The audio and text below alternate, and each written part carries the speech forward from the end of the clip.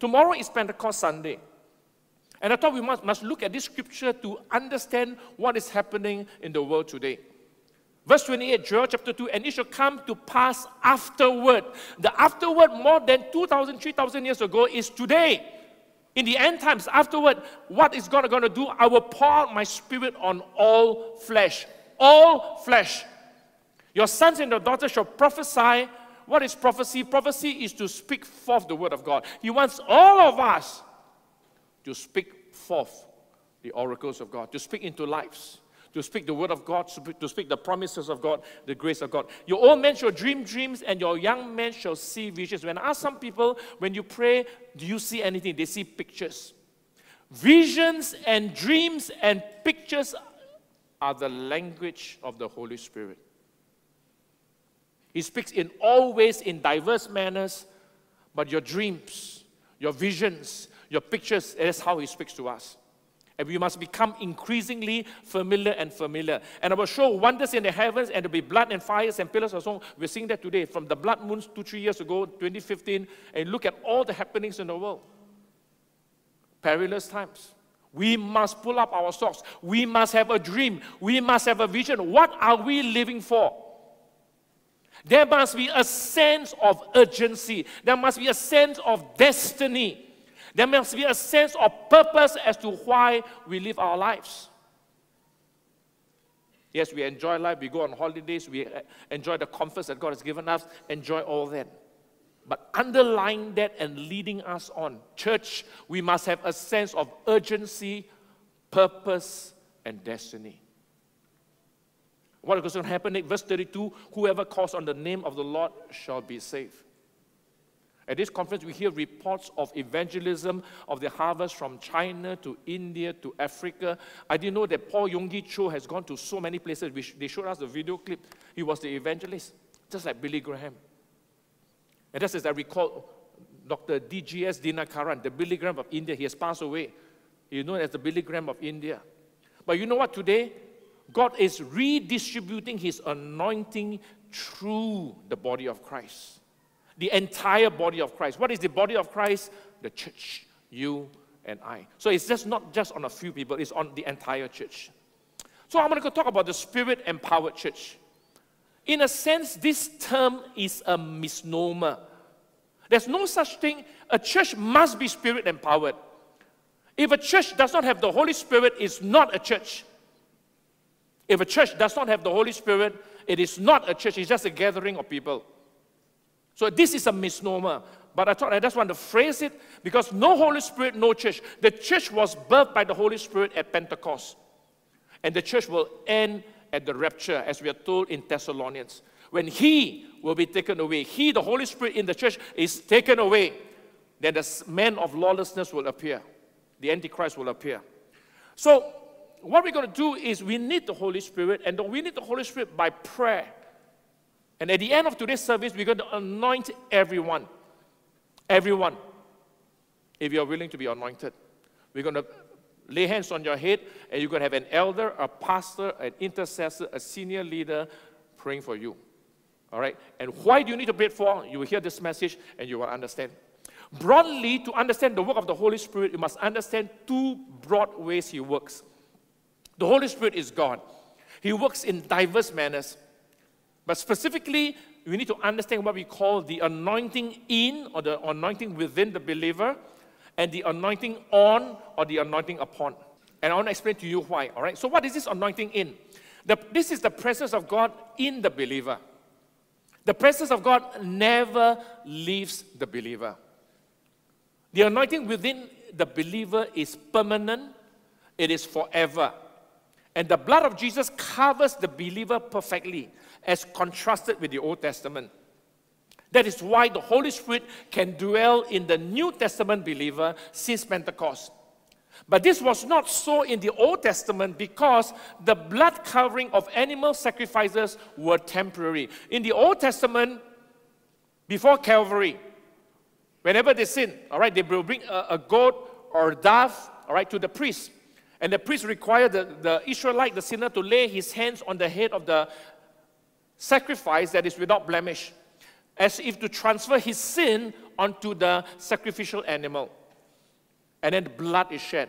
Hebrews chapter 10 tells us this blood covering by animals were temporary. Which is why the Holy Spirit cannot dwell, because he is the Holy Spirit. The blood of animals cannot cleanse their sins. It can only cover their sins. This is called covering or atonement. But since Calvary, when Jesus Christ, the Son of God, who became the Son of Man, was crucified and shed his blood for us and died, the precious blood of Jesus, the perfect sacrifice, the Lamb of God that took away, and he can take away our sins by cleansing us and covering us forever. Which is why when we are cleansed and covered by the blood of Jesus, we are perfectly covered. We are the righteousness of God in Christ. Then the Holy Spirit, because he is holy, can now dwell in every believer. Don't ever take this for granted. Which is why when we come for corporate worship, we appreciate the Lord. We celebrate this victory. When we partake of the Lord's Supper, we celebrate the victory. Because we are now called sons and daughters of God. We are adopted into the family of God. We are no longer strangers and aliens to the kingdom of God. We are a chosen people, a royal priesthood, a peculiar people to declare his praises. This is fundamental, and this is so important. The presence of God is in the believer, in the spirit of the believer. 1 Corinthians 6:17 tells us that. The presence of God is with the believer wherever he is, Singapore, Zimbabwe, Togo, and whatever he may be doing. The presence of God is in us whether we sense him or not. I think of the businessman who is in Hong Kong, and that evening he's got a hostess, a woman in his arms that is not his wife. He's a believer, and what he does is, as the Holy Spirit convicts him, he's deliberately quenching the Spirit, deliberately shutting out the voice of the Spirit, and continuing to enjoy the company of the woman, enjoying the sins. The Holy Spirit is with you, as Pastor Jerry shared last week, when you're flirting with pornography at 2 a.m. in the morning. The Holy Spirit is with you when you go on an overseas holiday, and you're not married, and you're sleeping together and having premarital sex. The Bible calls that fornication. The Holy Spirit is with you even when you're committing adultery or when you're stealing. When you choose not to sense him, when you choose not to acknowledge him, he never leaves you. With the verse we read here, Jesus is called Emmanuel, God with us. In the Old Testament, his name is Jehovah Shammah. He is always with us, even in the valley of the shadow of death. So this is the anointing within. And for us, we understand this because this is the messages that have been preached over this pulpit. Point number 5, the Holy Spirit is in us. We are temples of the Holy Spirit to instruct us, to guide us, to know God, to walk with God, to hear God in our decision-making and seeking guidance from God. This is discipleship.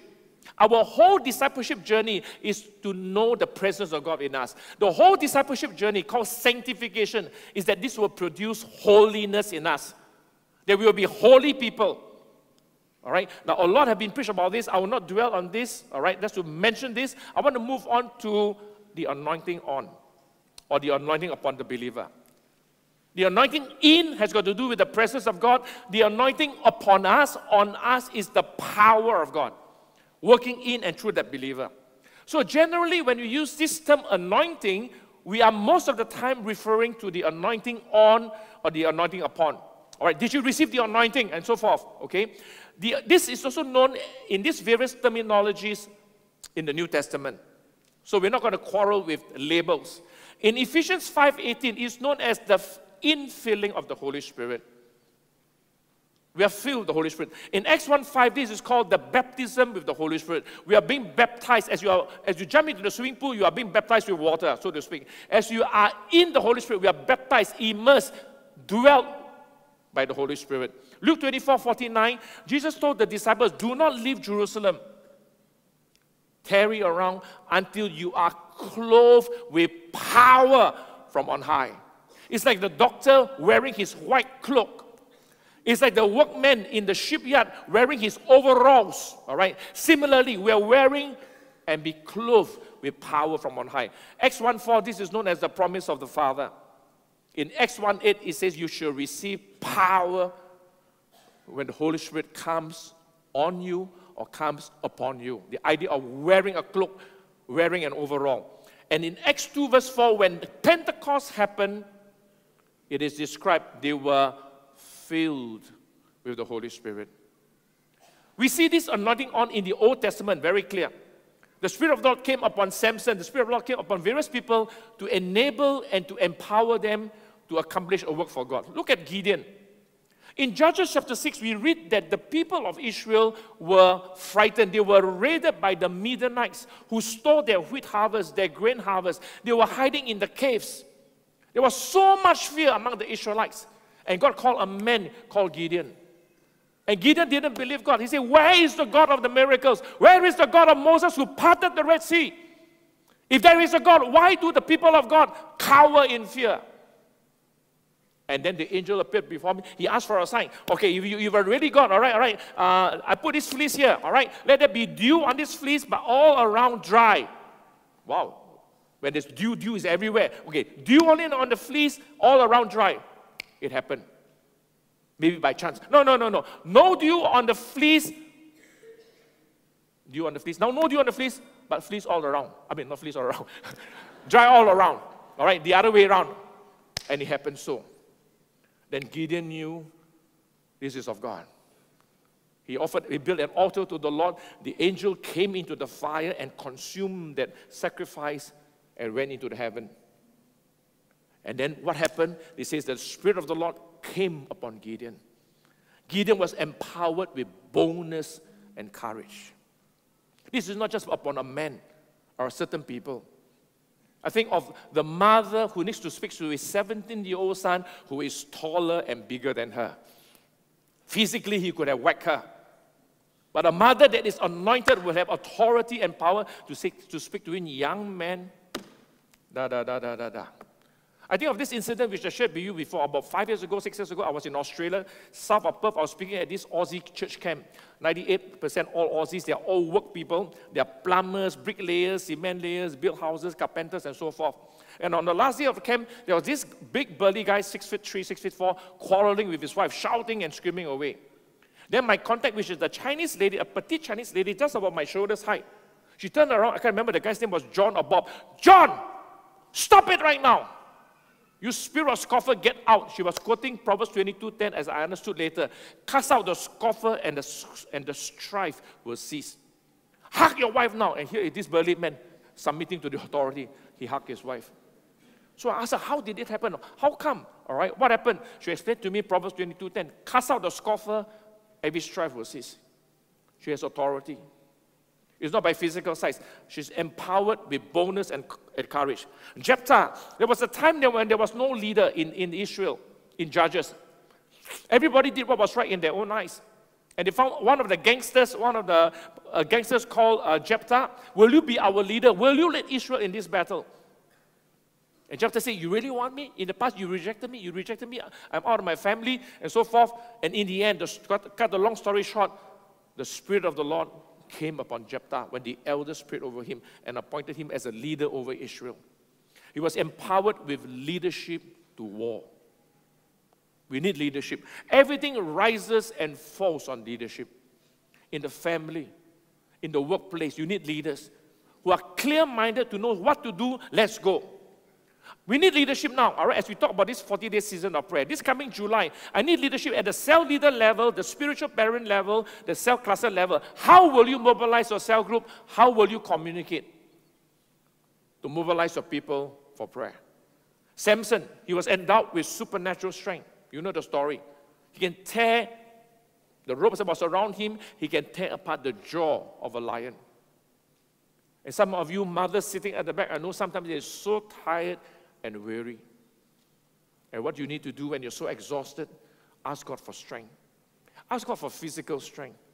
Ask God for emotional strength. When you find you're so drained, when you have exhausted every ounce of energy ministering to, you are a caregiver to someone who is sick, you need strength.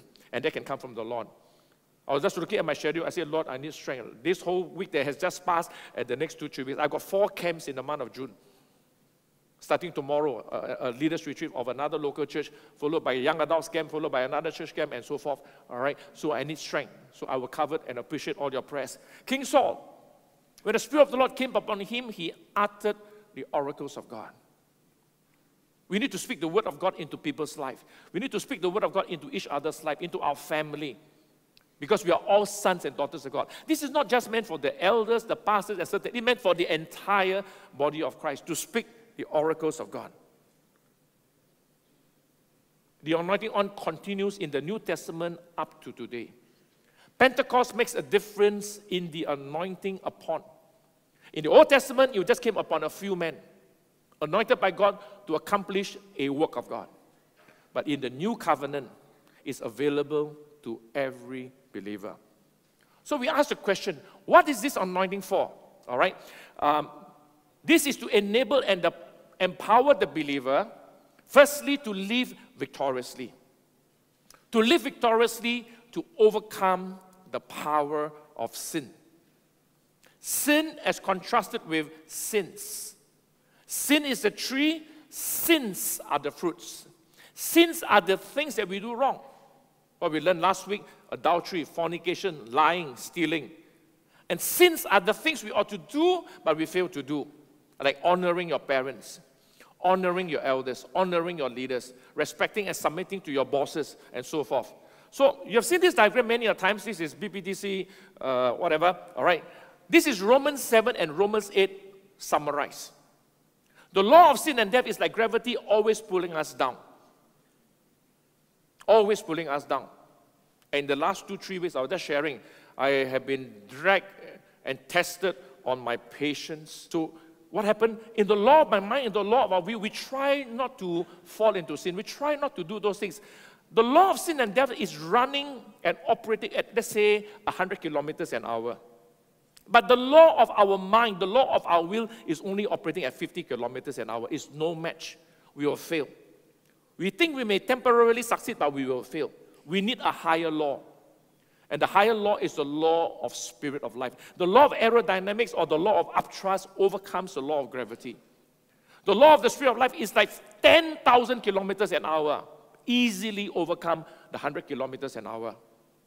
We need the power of the Holy Spirit to overcome sin, or pornography, or adultery, or a loose tongue, or our temper, whatever it is that you've been hearing. We need to be free from the sins of the past, a guilt, a shame, a stronghold. Perhaps you were molested when you were a sweet 16-year-old girl. And now you are in your 40s or 50s, and this incident is still bugging you. You have not got victory. Or some words were spoken to you by a teacher or a parent, and you remember to this day. It has been a bondage. Or perhaps you stole something when you were young, and you never got a chance to repent and make restitution. Or sins of the present, you're still addicted to pornography. You're still flirting with it from time to time. You're still giving in to temper and strongholds. And I really want to encourage you. The altar is always open. I want to encourage you, take advantage of the RTF that we have every quarter. We had it in the last 2 quarters. The next one will be sometime in October. All right. Come. All right. One Saturday will be a time of teaching, and you're filling in the PQ, the questionnaire. And then 3 Saturdays later, you receive ministry from 2 persons. Women to women, men to women. Don't miss it. We need to clean our lives. We need to deal with the things that hinder us. Then it will help us to overcome the world. The lust of the eyes, the lust of the flesh, and the pride of life. I think of this guy, the love of money. Money is never enough. But the love of money has driven him, he sucked away his time and energy, draw him away from God, until he came to a point to realize what Paul meant. Godly contentment is great gain. How much more? How much more? Talk to some mothers, take care of your children. If possible, be a homemaker. Bring up your own children. The first 5 years, the first 7 years are the most important of their lives. Advertising church camp. Church camp is June 2018. We just got the speaker, all right? He has, in principle, agreed. He will formally confirm by November. You're going to hear this message that is going to rock you out about kingdom living as contrasted with living from the culture of the world, okay? We're going to come up with a theme and so forth. The pride of life. We get our self-esteem from the Lord. Our self-esteem, our significance is not from the cars we drive, the places that we live, the whatever bags you're carrying. The Holy Spirit will help us overcome all this. Then He will help us overcome the evil one. Luke 10:19, we overcome all the power of the enemy. We need to guard two gates. There are two primary gates in our life. Firstly is the gate of the mind. The devil is a liar, the Bible says. The devil is a deceiver. And if we cannot discern the lies and the deception, and we begin to entertain some of these ungodly beliefs and ungodly thoughts, is going to mess up your life. Similarly, our hearts. The Bible says, guard our hearts. Our hearts is the other gateway to our soul and our spirit. Guard our hearts from the things that will, especially from guilt and condemnation. We must have a certain confidence most of the time, like today, coming into the presence of God to celebrate His presence, to rejoice in Him. But don't forget, the devil is shooting fiery darts, and some of these darts are laden with poison to sow guilt and condemnation so that we are immobilized. We are not even good for ourselves, not to talk about being good, to be a blessing to others. The third area the devil operates very powerfully is fear. And we'll talk about this many a times. We must overcome all kinds of fears. And as you know, the mother of all fears is the fear of death. That opinion by the doctor, maybe this is cancer or heart attack, or your muscle is going to atrophy, and so on and so forth. We must overcome the evil one. And the Spirit of the living God will strengthen us. Fourthly, He will help us to overcome sickness and infirmities. Now, I've taken comfort in this big picture. Our salvation is in three parts. Firstly, when we receive Jesus as Lord and Savior, we are saved in our spirit. We are born again. We have the seal of the Holy Spirit guaranteeing we will be with God forever and forever. Then this is called justification. The second part is we are being saved in our soul, in our personality. We are being changed. This is called discipleship. This is called being transformed into the image of Christ. This is called sanctification. We are being changed in the way we think, in the way we feel, in the way we decide and respond.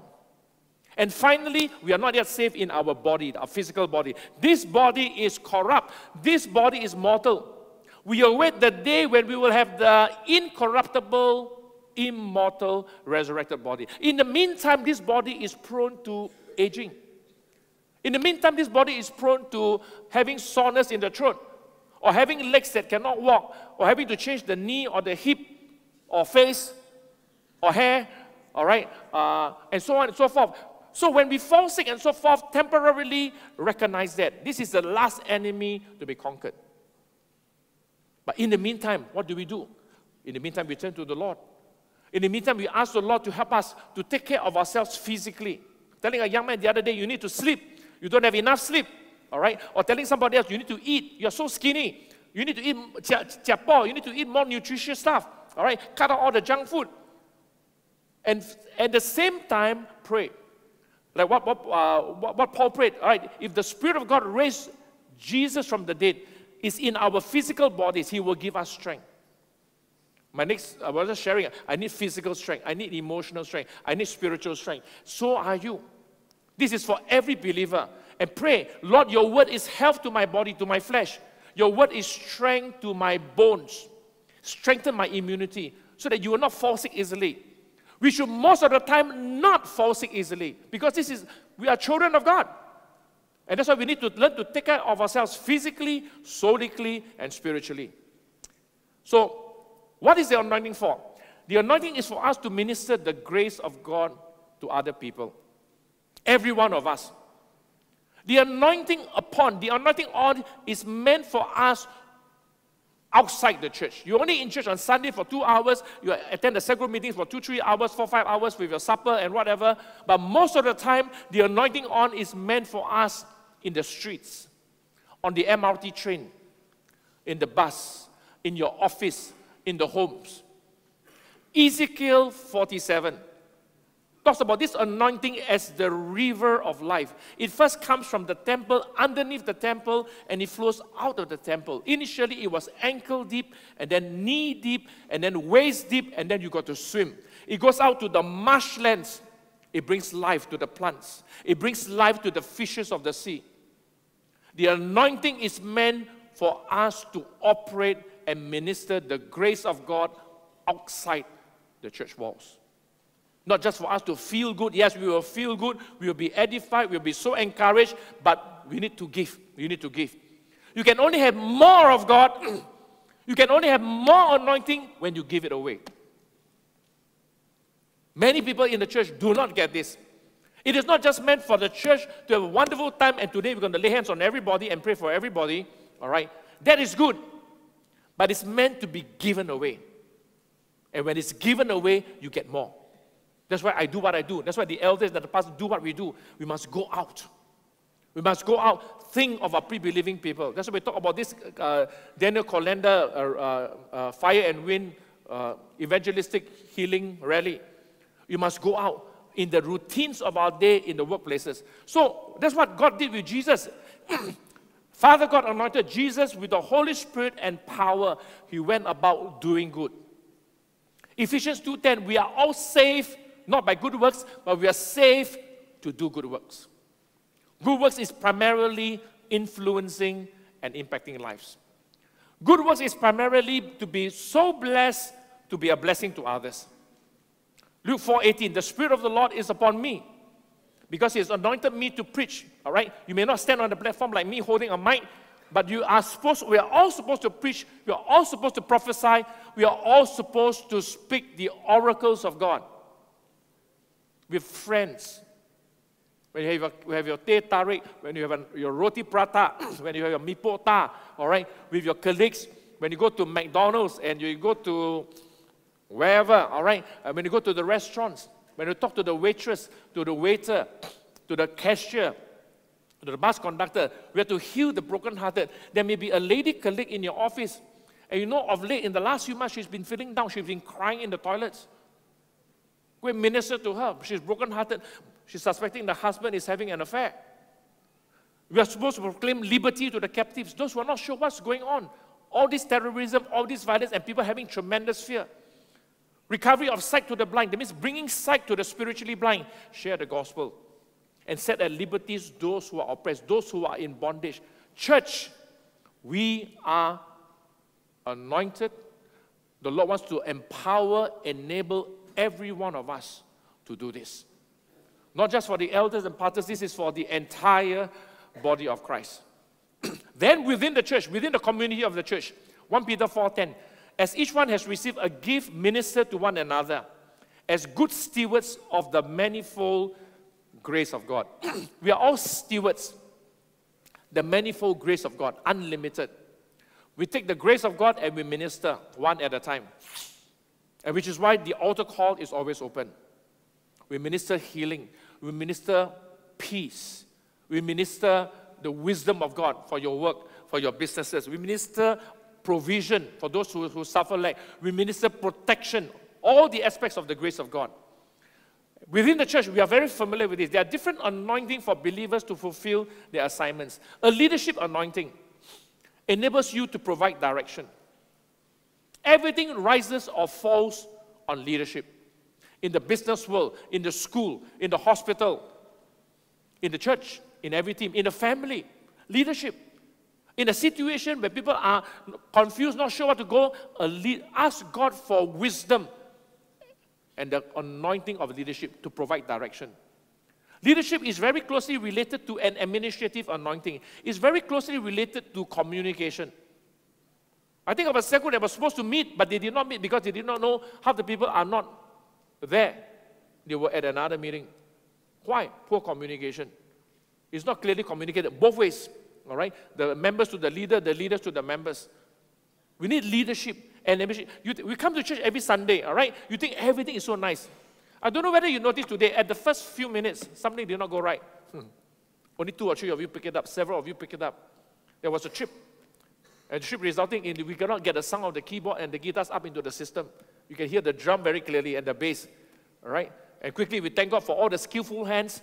They have to work and have a rehearsal every Saturday from 1 o'clock to 4 o'clock. All right, and they have to ensure the system. You come, the carpets are also so nicely clean, the chairs are so nicely arranged. Why?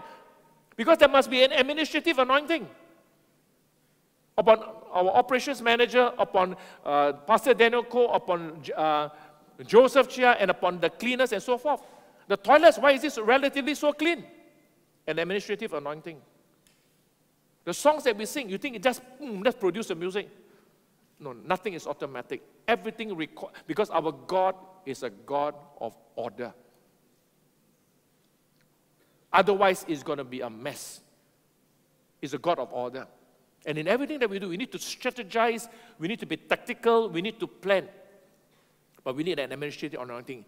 In your cell groups, in your clusters.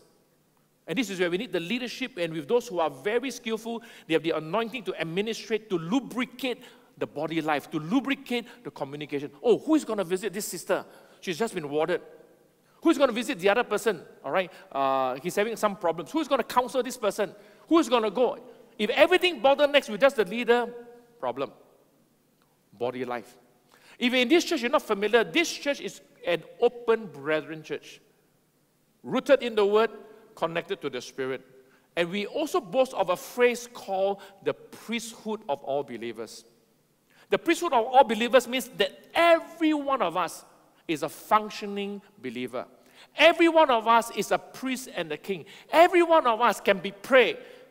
We can pray for ourselves, we can pray for our families, we can pray for other people. Every one of us can represent God to people.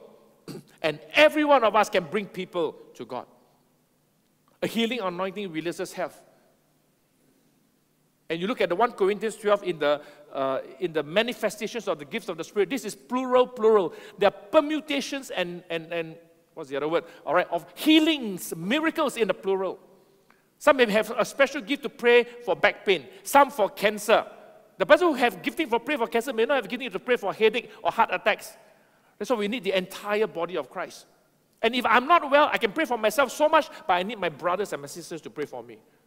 That's why I go to the pastors, I go to the others, lay hands upon me, pray for me. We need each other. None of us is complete and island to himself. We all need each other in the body of Christ. A psalmist anointing unlocks worship. And thank God for the worship team. Thank God for our worship pastor and the husband and all our worship leaders, all right? And for some of you who know, we need to change songs from time to time to go with the flow. And they had a hard time last night, all right? And all this is adjusted behind the scene. I just want to tell you, a lot of things goes behind the scene. But we need a psalmist anointing like on Pastor Jesse, on Joel, on Yuling, on Adrian, on Samuel, all right? And all the co-worship singers and all the musicians and everyone. And then the tweaking at the audio level, at the visual level, and to get this screen the way it is, all right, first of the full screen and then now the 3 screens and so on and so forth. Everything requires skill. You go back to to Exodus, the same thing. How God anointed Bezalel with skill. He anointed the weavers to weave the garments of the priests. He anointed them as woodsmen, as craftsmen to build the temple. And the woodwork, the ironwork, the jewelry work, the tapestry, and so on and so forth. How to do that? The anointing. See, the anointing is when the super comes upon the natural. That's why you call it supernatural. In the natural, you are gifted. You may be very good people relator. You may be very bright. You may be very articulate. Or you can be a businessman. You know how to make money. But you just depend on your natural, you're going to burn out. You need the anointing upon. Then the super comes upon the natural. A wisdom anointing eliminates uncertainty. Wisdom. Lord, give me insight into this situation. Why are there so much conflicts in this team? Lord, give me insight into this problem. How to unravel the problem. A wisdom anointing will just unlock it. 1 gram of God's wisdom will confound 10,000 tons of the world's wisdom. So never be afraid. Always go to the Lord. A prophetic anointing reveals the will of God. We ask the intercessors to pray. Ask God for downloads of words of knowledge. And you've been hearing that for the last few years in all the services. Specific words of knowledge. A prophetic anointing. But don't just say that, oh, I'm not an intercessor. It's for everybody. Ask God, Lord, what shall I share? What shall I speak to my wife, my husband, my son, my daughter? Speak into their lives every day as you pray for them every day. Don't wait for the special occasion and the special time. We who are parents, we who are married, we are in a family, and you are a child in the family, pray for your parents. the unbelieving ones. An evangelist anointing releases the power of the gospel to save. Special anointing when they preach the gospel. And in fact, there is not only an individual anointing, it's a corporate anointing. Here for us in BBTC, it's very easy for every speaker to speak. I mean, yes, you need to prepare and sweat and so on, but it's very easy to speak. Some places when I go, when there's no corporate anointing, I tell you, it's like pulling teeth. Very hard. You can have the most preparation and so on. And we know this from the Bible. Jesus did not do many miracles in his hometown because of their unbelief. Their unbelief caused the environment, the atmosphere to be non-anointed. So when we all come together as a people of God, when there is unity in our worship, when there's unity in our prayer, miracles will happen. That's how it happens. A teaching anointing brings clarity of the Word of God. How do you explain this? I've been crucified with Christ. What do you mean crucified with Christ? Unless you're born again. What do you mean by born again? Do I need to go back to my mother's womb? A question that Nicodemus asked. But you understand the word, you can explain. A pastoral shepherding anointing brings love, comfort, and encouragement. I was just remarking about a couple of cell leaders at the Saturday service, and the guy was so encouraged. This was one guy I know. He would just go around taking note of every member in the cell group, visiting them, paying attention to their needs, and he'll be praying for them. He's there for them. Let me just summarize this part, all right? So this anointing within is permanent, what we talked about at the start, the presence of God. But the anointing upon is not permanent. The anointing upon, we need to be continually filled with the Holy Spirit. When you drive a car, after a week, after 7 days, you must go back to the petrol station to top up, okay?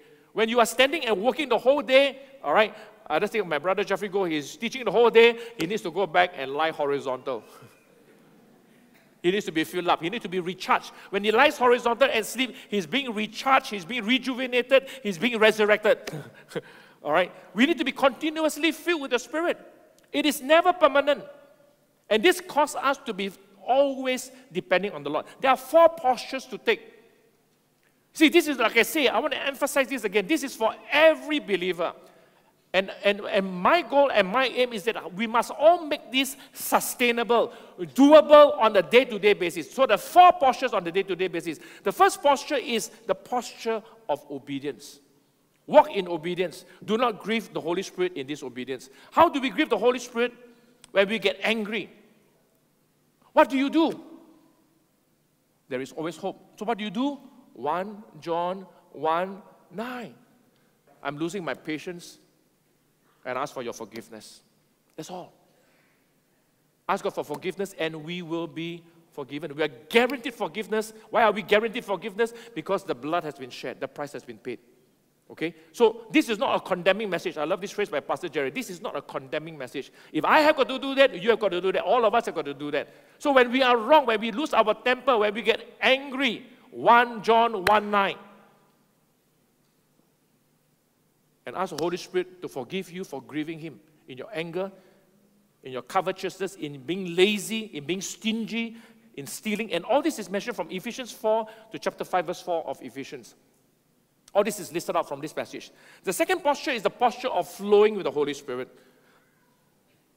It's the idea of not quenching a flickering flame on a candle. Don't blow it out. It's the idea of a smoldering wick, all right? Not smoldering wick. He says a bruised reed he will not break. A bruised reed is a branch that is broken 98% and only hanging on with 2 threads. And you can easily just take it and break it completely.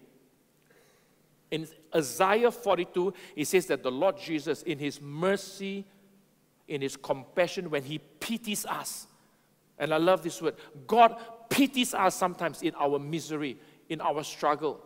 We ask for the Lord's pity. He says that He will not break us. He will heal us. He will restore us. Therefore, how do we quench the Spirit? We quench the Spirit when we are cynical. Oh, this Daniel calendar rally, miracles, man, really, man. The blind see, the deaf hear. Worship connecting with God, really? God can't see. When we start mimicking, mocking, we are quenching the Spirit. When we are skeptical and cynical, it's fine. There is a place for questions. I'm talking about the spirit behind the cynicism and the skepticism. That's how we quench the spirit. We need to flow with the spirit, what the spirit is doing. All right? Thirdly, the posture of surrender. We can only be filled with the spirit when we surrender. When we lie down horizontal, you're surrendering. You can't do anything else, just sleep. And which is why the altar is always open. We say, no shame, no fear. Forget about your neighbor on your left and right. Just come, humble yourself to be prayed. And the fourth posture is the posture of earnest seeking and paying the price. At the conference, there was this Korean pastor in his church, and he said in Korea, and actually I love the way of praying. He said, when you are hungry and thirsty for God, you cry out to God, Lord, save! Lord, help! Lord, intervene! He wants everybody to shout and scream to the Lord. I was just thinking to myself, BBTC, I said, pray aloud. Here whispers there. I love the Korean way of praying. I love the African way of praying. It's always loud. I love the Chinese way of praying. In the house churches in China, they really cry out to God. And so I was asking the Lord, how do we express our hunger and our thirst? And the Lord reminded us of our core value. Focus on the principles. Don't major on the methodology. The methodology is to shout. And just this morning, we hunger and thirst for the Lord manifested in these three ways. BBTCs. This is applicable and doable by all of us. Number one, in wanting to be a worshiper. Connect with God in worship. Don't come as a spectator. Connect with God in your heart. I was introduced to someone, I was told he was very intellectual, very bright, very smart, very analytical. He will analyze and break down about worship, break into parts and so forth, all right? And then almost like got no feelings. So I posed a question, during worship, does anything else happen to you other than in your mind? He talked about here, but at the last part he says, caught my attention. He says, I cry. That is my answer. That's the answer I want to hear. That God can touch his heart. Hunger and thirst for God in worship. Number two, hunger and thirst for God in prayer. I cannot overemphasize. Husbands and wives, you must pray together. Cell groups, you must pray together.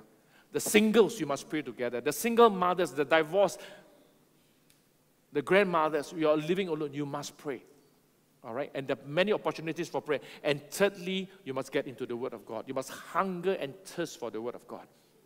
You must get into the Word to stand up on His promise. The worship team can come on the stage. All right? So these are the three primary ways we hunger and thirst for God. And this is the last verse I'm going to end. Today is Pentecost Sunday. How shall we live our lives? We live in a world that is fallen.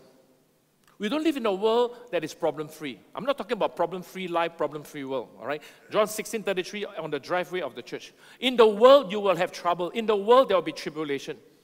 But he says, may the God of hope fill us with all joy and peace in believing. And I love this next line, that we will abound in hope. That we will increase in hope. How?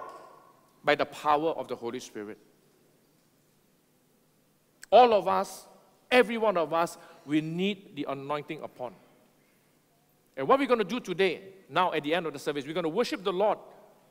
And I want to give an opportunity for all the elders and the pastors and the intercessors and the leaders. What I'm going to ask them to do is to lay hands on you. At the Empower Conference, on the last night, we were lined up, I was lined up in front, and we had the anointing oil. And there were 1,000 over young people. Okay, and more, I can hear on my left and right the other pastors and all the big guns, so to speak, they pray fire more and more. And I said, Lord, how do you want me to pray to lay hands on your people? All right, what is the purpose of the anointing? Is to enable you and to empower you to live a victorious life. All right, so when the young people came to me, when I laid my hands on their forehead, anointing them with oil, and my left hand on their right shoulder, I whispered into their ears. And this just came out of my mouth. The first thing I say is, my brother, my sister, the Lord loves you very deeply. I didn't do anything else. Tears will start streaming down their eyes. You need to know the Lord loves you very deeply. Secondly, the Lord wants to empower you now. He wants to fill you with His Spirit to enable you, number one, to walk with Him. Because not every believer is walking with God. And the manifestations of walking with Him are the three things. Desiring to worship Him, connect with Him in worship, praying, getting into His Word. The Lord wants to enable and empower you to walk with Him and to serve Him, to be a blessing to others. And thirdly, I prayed that you fulfill your destiny for your life. The Lord wants to give you a dream and a vision. The Lord wants to give you a dream and a vision and a purpose that is larger than life. You need to live for something larger than just going to work, coming home, eating, sleeping, and then the same routine day in and day out. You need to live for something larger. And for some of you, you are already impacting people, but there is more. Because God has given you the talent, the resources, the money, the brains, where you should be reaching out for a lot more. You're only operating at 30% capacity when you can hit another 60% capacity. You can double whatever you're doing now. I know I'm speaking to all of you, 700-800 of you.